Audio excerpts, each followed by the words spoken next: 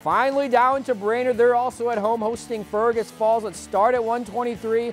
It's Brainerd's Chad Orsburn. He'll pin an otter to the mat for the easy win. And that would be the theme all night. Next, Kyle Ossenbacher. He also gets the pin here over Fergus Falls. It's Caden Olson. This one may be the fastest of the match. Warriors dominate start to finish. They cruise to the win 71-6. If you enjoyed this segment of Lakeland News, please consider making a tax-deductible contribution to Lakeland PBS.